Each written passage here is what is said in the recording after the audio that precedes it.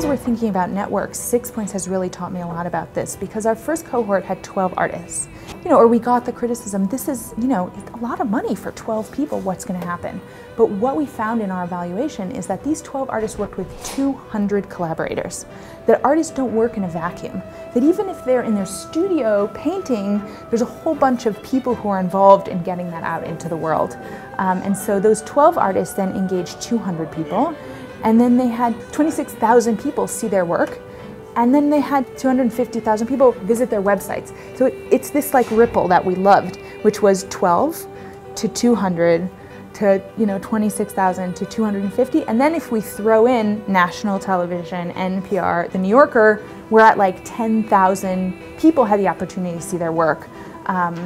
And that's one of the things we love about this project, and the way that the networks are created by these small group of leaders who are empowered to really bring in more and more people.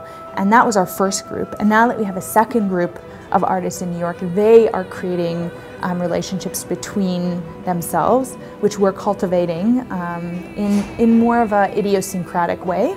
With artists, their needs are so dissimilar based on their disciplines and who they are, but we found there to be a lot of nice ways for them to work together, collaborate both professionally, as well as create a Jewish community that looks different than a lot of different Jewish communities. Our artists, although based in New York and LA, include artists from Ethiopia, Israel, former Soviet Union, Romania, transgender, people who bring really different stories, and then therefore they bring their networks. So this is kind of what also helps us bring a lot of different people together to be engaged through these arts and culture projects.